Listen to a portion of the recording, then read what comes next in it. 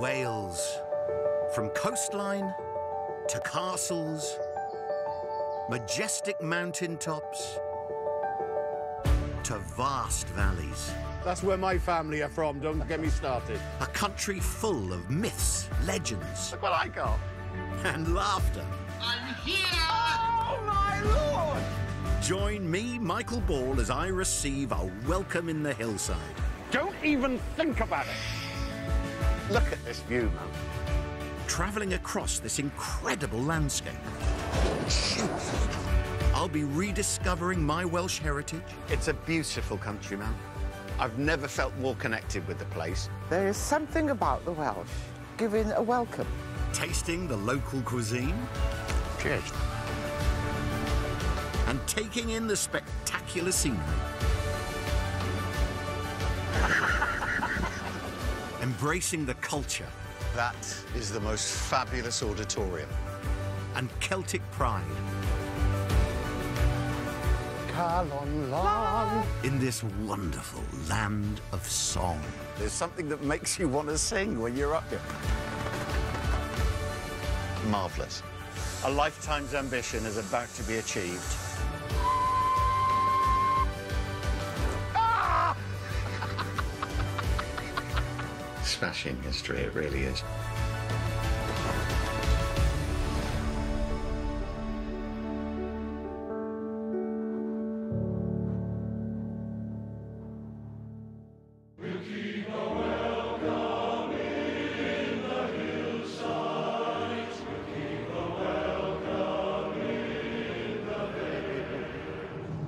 This land of mine will still be singing when I come home again to Wales.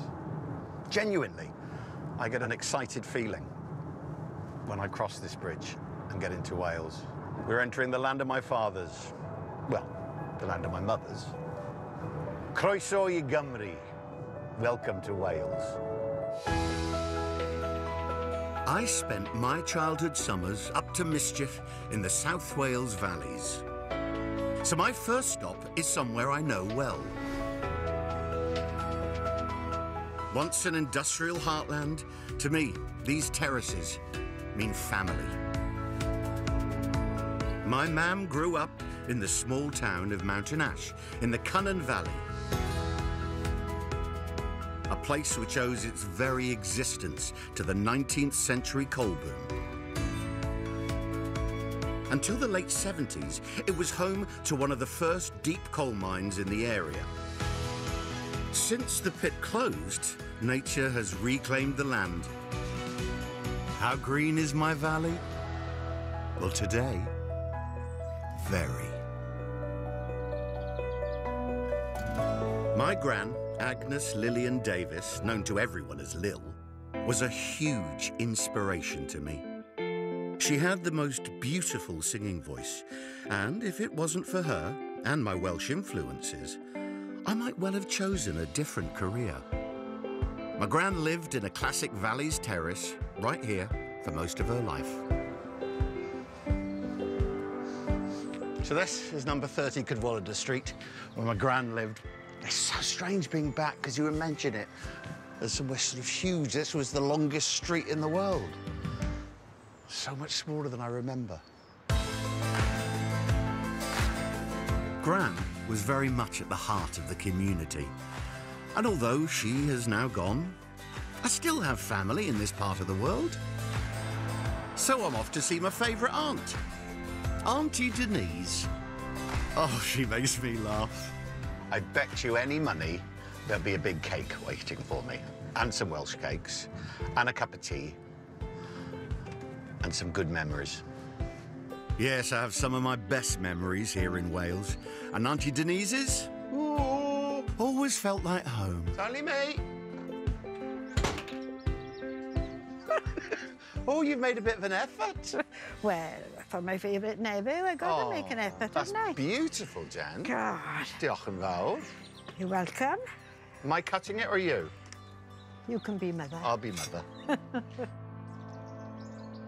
It's so lovely to have you Oh, here. it's lovely to see you too. Do you know what? I think in here, I do feel Welsh.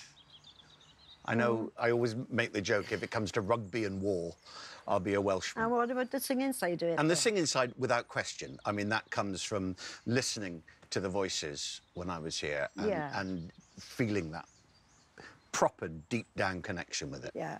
You've lived here all your life, haven't you? Yeah. How's it changed over the years? Well, quite a lot since the furnace had closed, for a start, because that was just a, filthy... Well, I remember you do the washing, Gran would get the mangle out, I'd do the mangling. you put out the washing, and if the furnace light was on, everything was covered in smuts. Well, it was constant all day long. It was making smokeless fuel, wasn't it? Yes, but then you'd look up and you'd see the most beautiful mountains. What I loved about coming up here, it was the sense of freedom. Tony and I, my cousin Tony, we'd be out all day long. We were quite naughty, weren't we?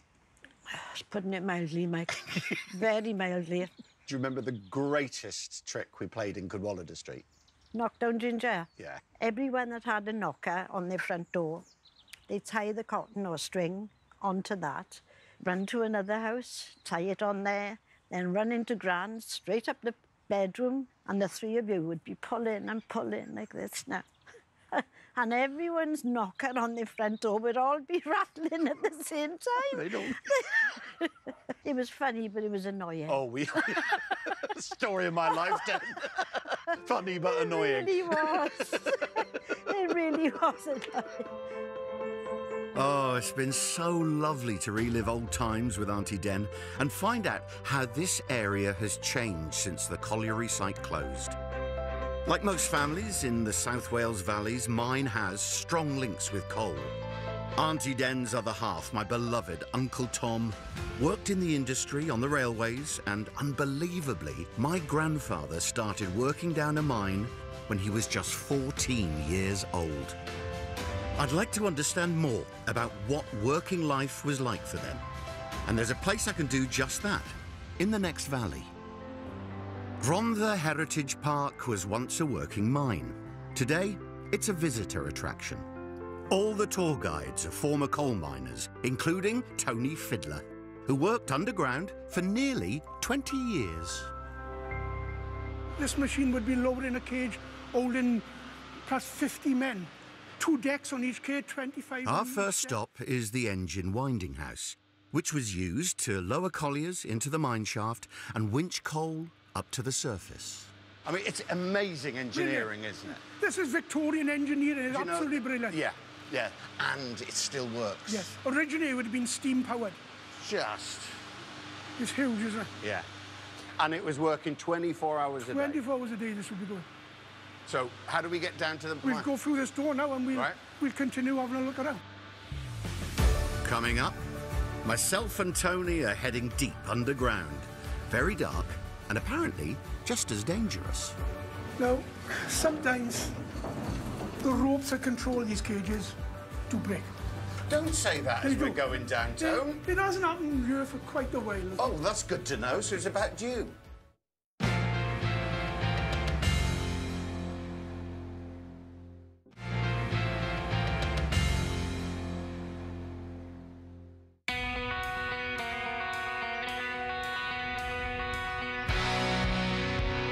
I'm Michael Ball, and I'm on a mission to explore wonderful Wales. My travels have brought me to the South Wales Valleys and Rhondda Heritage Park, where I'm on a tour with Tony, a former coal miner. When I was working, it was roughly about 7.5 hours. You work underground and you have a 20-minute break. This colliery once employed 3,000 people.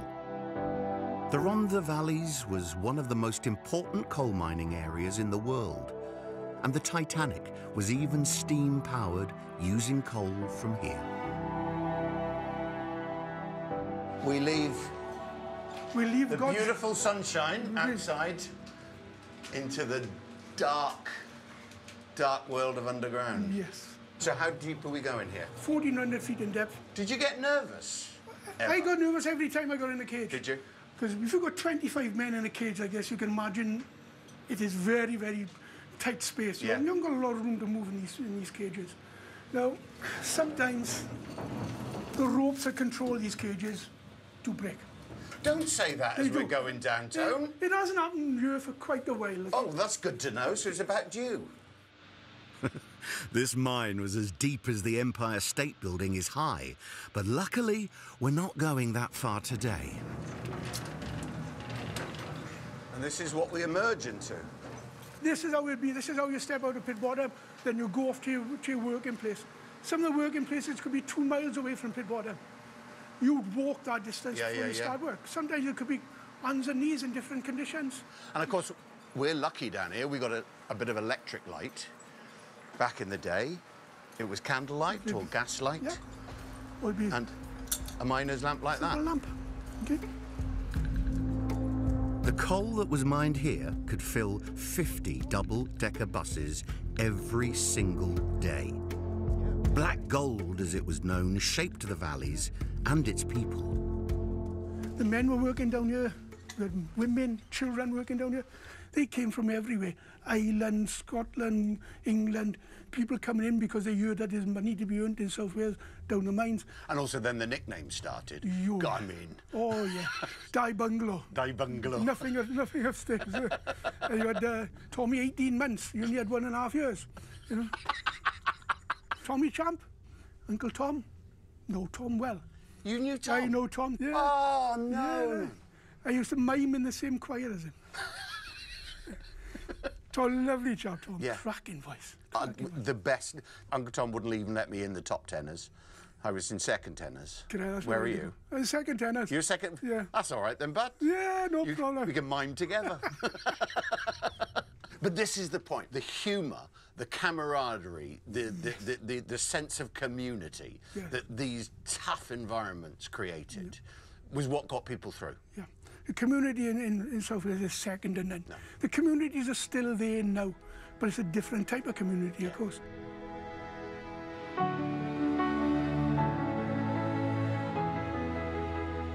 Whilst the Welsh valleys provided so much power to the rest of the world and that sense of community for families, it was also a tough and often dangerous landscape to grow up in. I'm heading towards the Taff Valley. So we're on our way now to a place that I've heard about all my life, but I've never visited, Aberfan.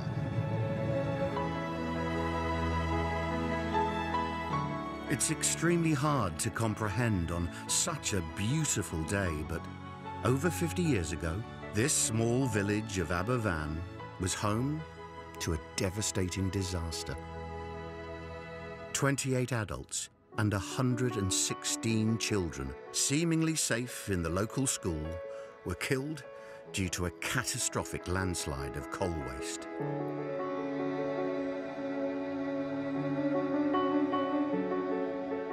Almost an entire generation was completely wiped out.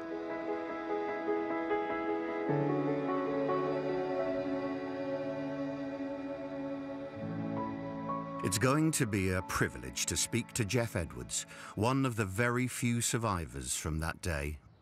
Hiya, Jeff. Hello, Michael. Good to see you. Welcome to Aberfan. Thank you. What an extraordinary, beautiful day. Glorious. A beautiful place with such a sad, sad history.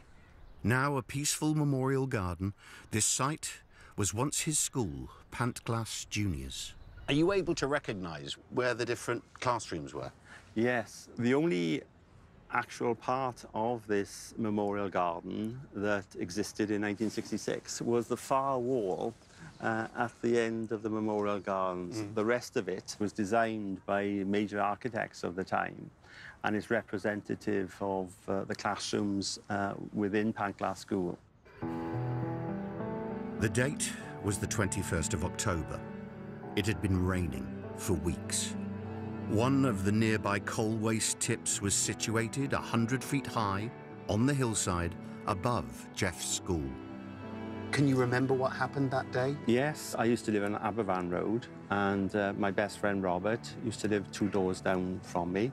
We got out tack, and then we walked to the school. My seat was 2 doors up from the door of the classroom. There was then a rumbling sound, and the next thing I remember was waking up with people just screaming, really, get me out, get me out. I didn't really know what had happened to me. The coal waste created an avalanche, engulfing everything in its path. I was buried under all this material that had come down from the tip. The roof had collapsed. And the reason why I survived was the fact that I had a pocket of air around me, and that's all I could see is out into the sky, really. And then the next thing I heard was the smash of the window with the rescuers coming in. And eventually they pulled me out. The trauma of living through this disaster will be with Jeff forever. Robert, my friend, who I walked to school with that day, didn't return to his parents. And, you know, out of the 34 in our class, only 4 of us survived. So the impact on us was quite horrific, really. Yeah. That will be with us until we die. We'll never get away from it. You manage to cope with it, but you don't actually get over it. Why have I survived and others haven't? Yeah. And I think part of my life has been to make a difference to others. Jeff's been instrumental in creating Aberfann's beautiful memorial sites, enabling visitors to come here and reflect. All my life, I grew up hearing about this story and knew about it. But coming here, there is a sense of peace. It has reaffirmed my belief in this area. And the reason for that is the power of the community. I find this a very tranquil place. I do like coming here. I can reflect here of the good times rather than the bad times. It's a privilege to be on this site and talking to you. It really is. Thank you. I'll never forget meeting Jeff and witnessing for myself the remarkable transformation that's taken place over the past 55 years in this area. And to have time to reflect on the Aberfan disaster and its appalling consequences. It's important we don't forget about those things and that we learn from them and we endeavour to never let them happen again.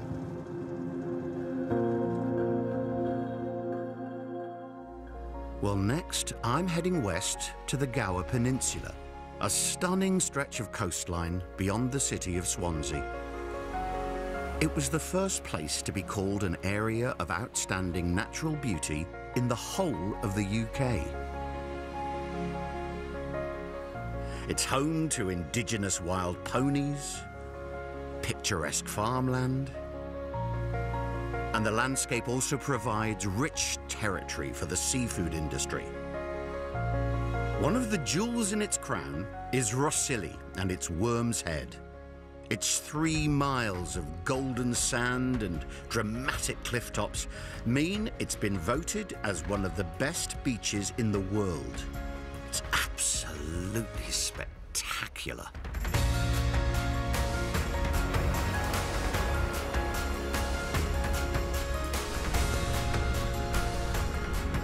I'm hitching a ride to the Lougher estuary. Because not only is this area breathtakingly beautiful, it's also known for being the best spot for cockle picking in this part of the world.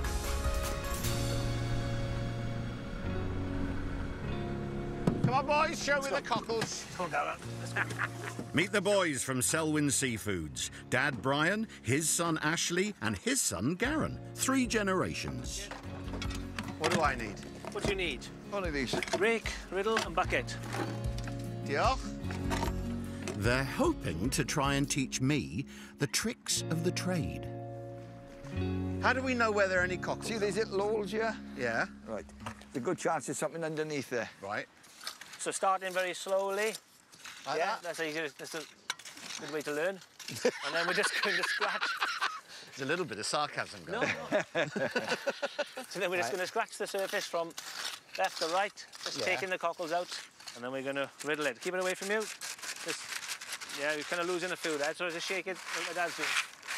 Look, Yeah, see how many he had? I know.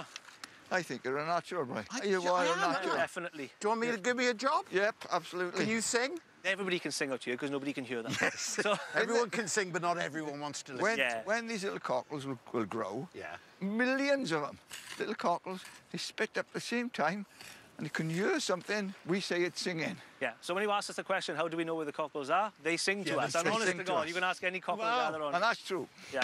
So, Brian, Yeah? how long have you been doing this? Oh my God, 52, 53 years? You came down with your dad? Yeah, and my mother. My mother used to pick them, and my father. What's the business like now?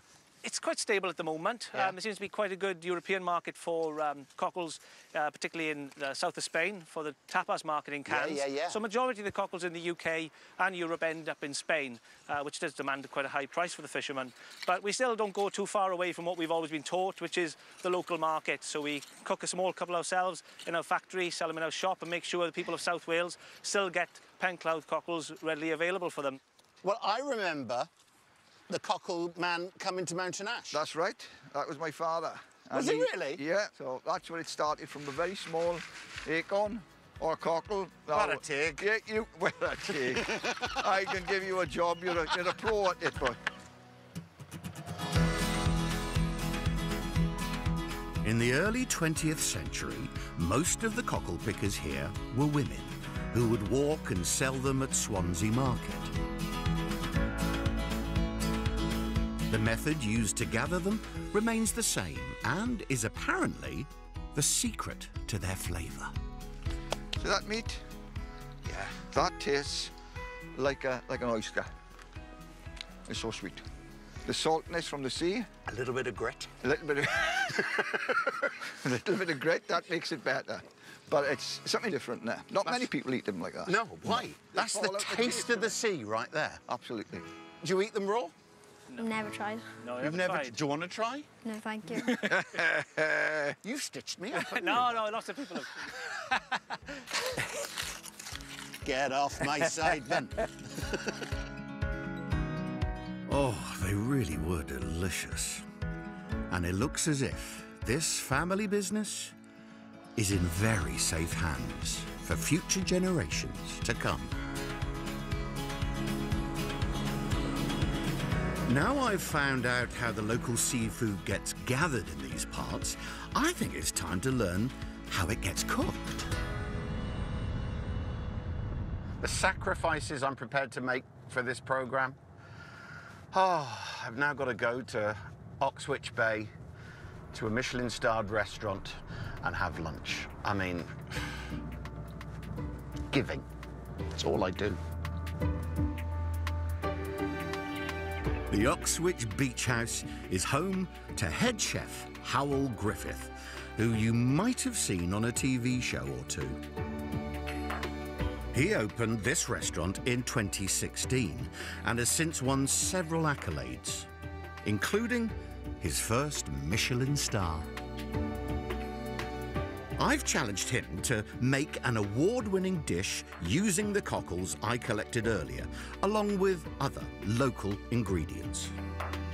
Time to find out what he's rustled up. How?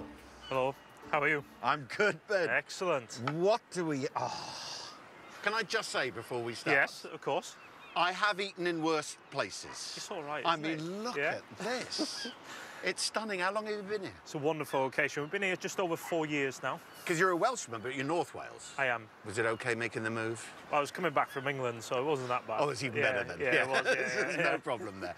And everything that you try and do here, you try and source as locally as possibly. As local as possible. You can see out in the bay, Yeah. this lobster was caught by Jim, the left-hand side blue boat, and they actually fish out of the bay. So this is probably the most local ingredient You don't get fresh we here, have do on you? the restaurant. No, it's a fantastic product. The lava bread, which comes from North Gower. Do you know what's embarrassing? I've Yeah. never eaten lava bread. Have you not? What is it? It's wonderful. It's seaweed. We use it in bread. We use it in you know, courses. We're using all sorts of stuff in the restaurant, and it's beautiful. Well, I'm here in a Michelin-starred restaurant. Yes. Gazing over the sea. Let's see if you've earned it. Here we go.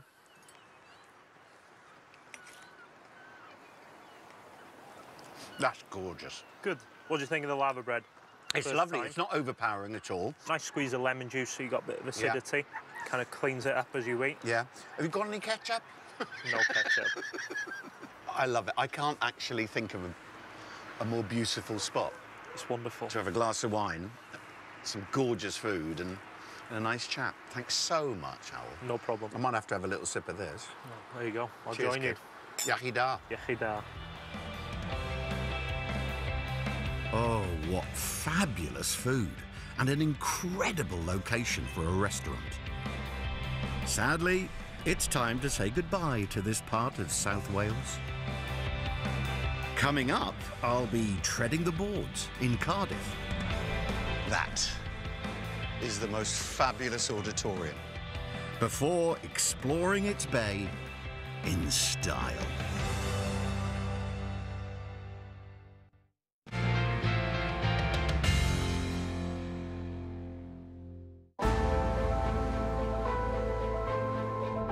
I'm Michael Ball, and I'm exploring my Welsh roots with a trip around this great nation. My travels have so far taken me to many of the best places South Wales has to offer. It's rolling hills, it's lush green fields, it's extraordinary bays and sea views. Absolutely beautiful.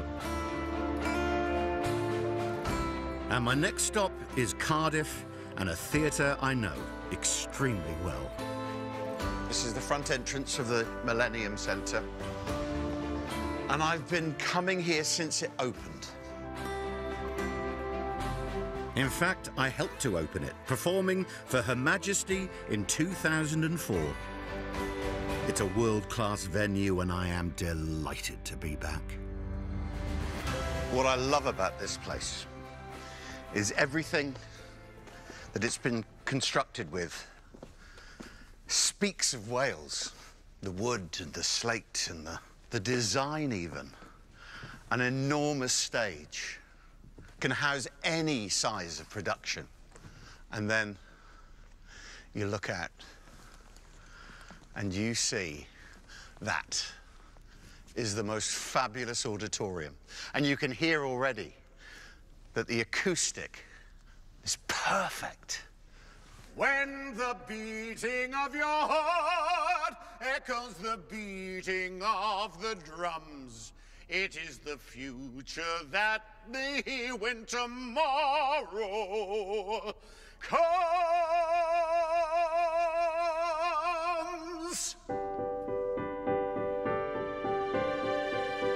One of my biggest musical influences was my Welsh gran. She passed away when I was 22 and never got to see me perform here. But I wanted to make sure she would always have the best seat in the house. J17. My gran, Agnes Lillian Davis, an inspiration. What she wouldn't have given to be able to see me up on that stage singing would have been her proudest moment.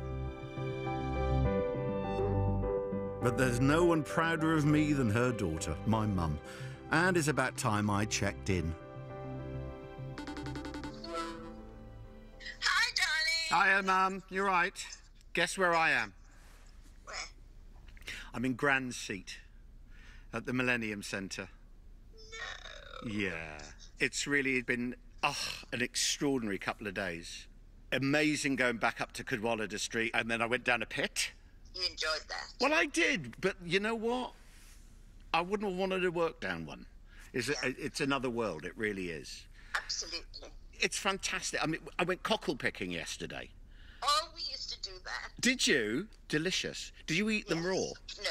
I did. Well, of course you did, darling.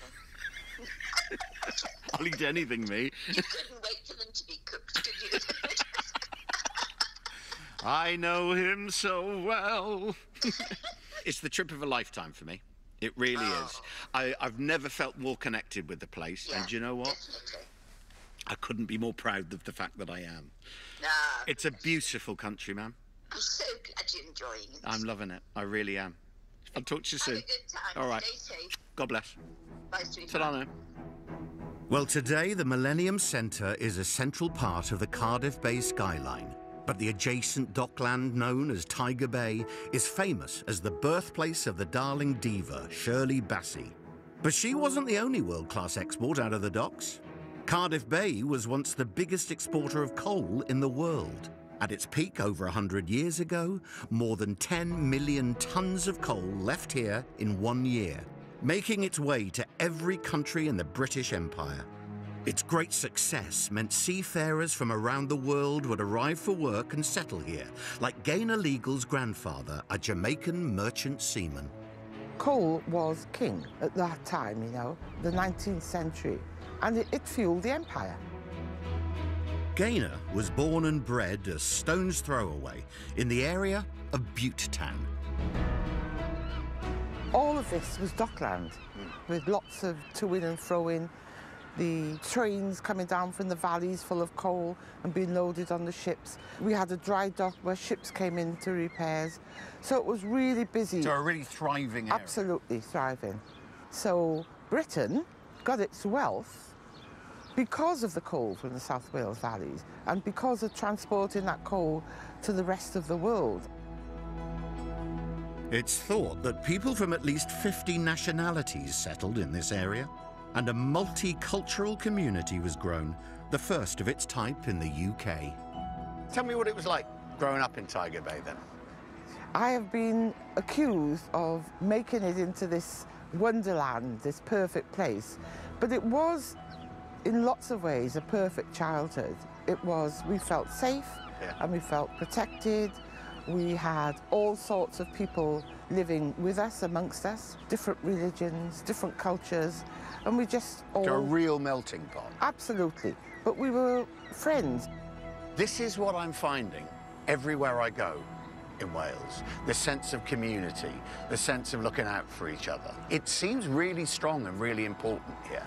I think it is. And that was the reputation. Yeah. I think because Tiger Bay and the people in it were seen as different and alien, they gathered together and supported each other.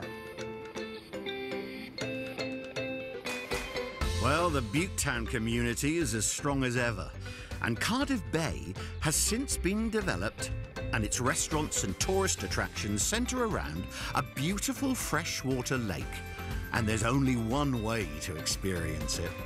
Sam! Michael, how you doing? How are you? You right? The developments have led to fresh employment opportunities, and for Sam Hartley, that means boat trips. When did the regeneration of the bay start?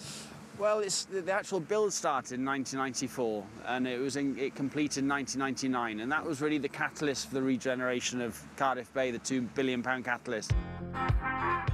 And now you've got luxury flats, you've got great shopping area, you've got the theatre. It's another heart to Cardiff. Absolutely, yeah. The Cardiff Bay Barrage was one of the largest civil engineering projects in Europe. It also means boats like ours can easily access the Bristol Channel, and it provides a valuable flood defence for the city. So they're the 5 sluice gates. They regulate the levels of the bay. They let the water out depending on how much is coming down the rivers and depending on how high the tides are going to be. What's good to see, going around South Wales, you see these amazing industrial feats of engineering. And this is on a par with that, isn't it? Yeah. So we're still able to do it? It's pretty impressive. Oh, absolutely, yeah. And of course here, we're quite calm because we're in the bay. We're quite calm at the moment. What's it going to be like when we get out? A little bit choppy. See, I don't mind that. Yeah, do you know what? I might just regret that last comment.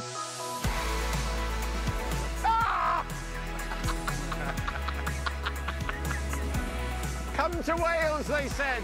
We'll have a gentle wander round. I'm getting soft, man.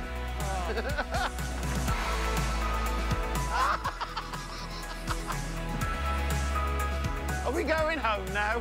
I think so, yeah. We're aiming in that direction.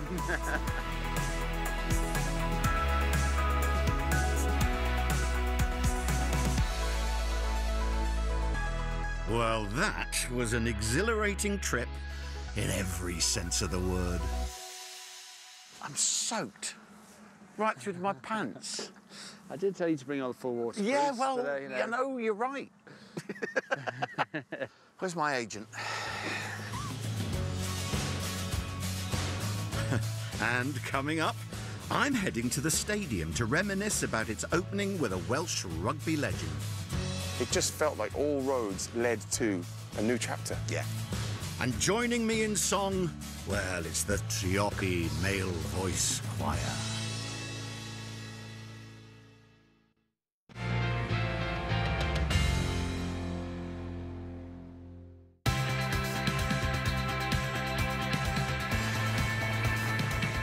I'm Michael Ball, and I'm on a trip around wonderful Wales. When you think of Wales, you think of rugby. And when you think of rugby, you think of Cardiff's impressive stadium. Wales forever! Wales forever! Wales. I was lucky enough to perform at the official opening over 20 years ago at the Rugby World Cup. It's one of the biggest highlights of my career to date, singing the anthem Cwm Rhondda.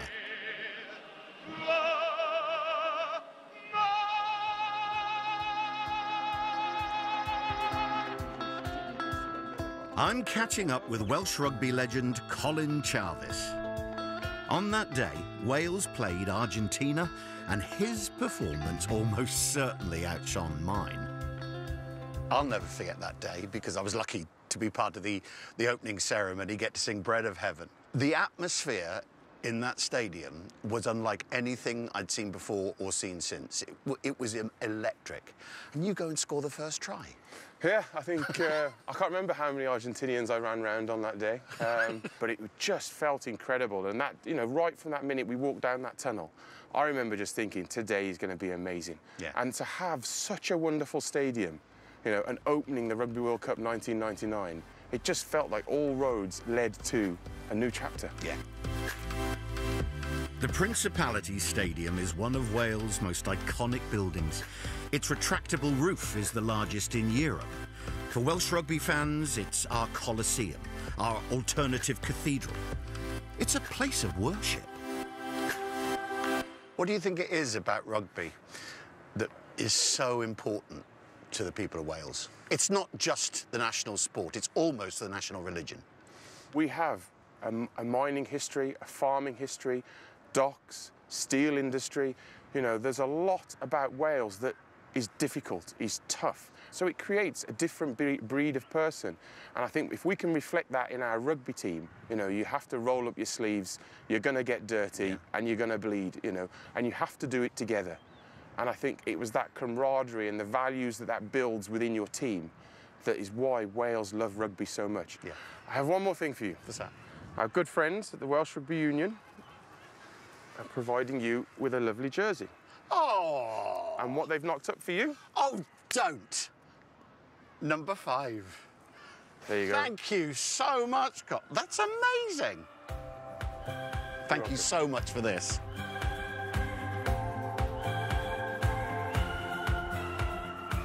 It's been great to reminisce with Colin about our performances 20 years ago when I sang Cwm Rhondda, or Bread of Heaven as it's better known. And before I can leave South Wales, there's one final thing I need to do. I'm at Cyfarthfa Castle in Merthyr Tydfil to meet Gareth Evans, one of the original members of the infamous Treorchy Male Voice Choir. Well, this is a nice spot, Gareth. It's beautiful, isn't it? Look at it. So, Treorchy Male Voice Choir, coming up to its 75th anniversary. That's it, yeah. October the 16th, 1946, that's when it all started. It's something that we're so proud of. What is lovely about the choir is it's taken the boys literally all over the world. The first Welsh choir to sing in the Sydney Opera House. Well, funny you should mention Australia. I walk into the foyer of the hotel. Yeah.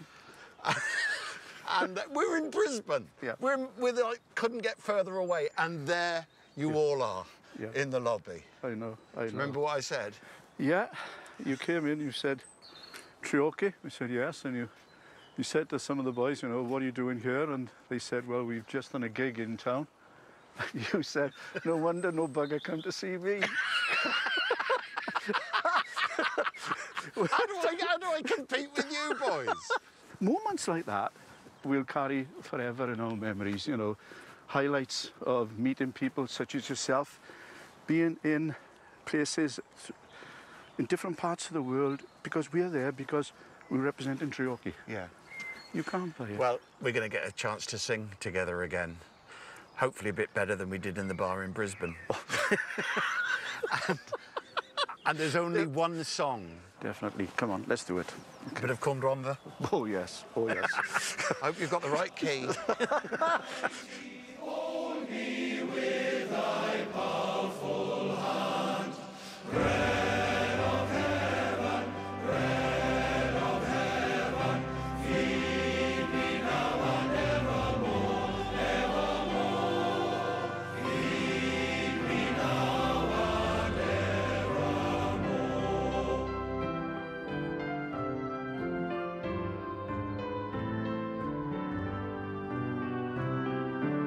Open thou the crystal fountain, whence the healing stream shall flow. Let the fiery, cloudy pillar lead me on my journey through. Strong deliverer, strong deliverer, be thou still my strength and shield. Be thou still my strength and shield.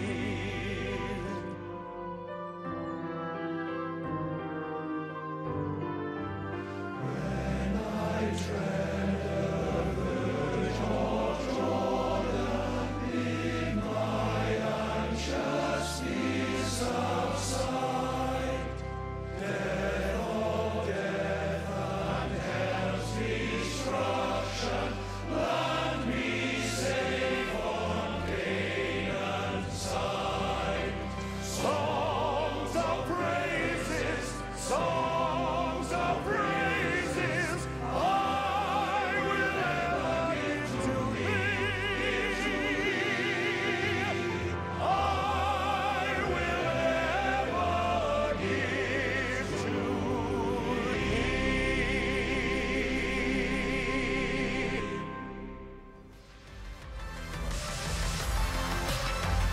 Fabulous stuff. Well, Michael is back next Friday night at 8. God's Own County puts on a festival of food and farming like no other. Spend today at the Great Yorkshire Show next Wednesday and Thursday at 8. Next tonight on Channel 5, we're pulling the plug to reveal the secrets and stories of a Scottish spectacle, Draining Loch Ness. Brand new in just a moment.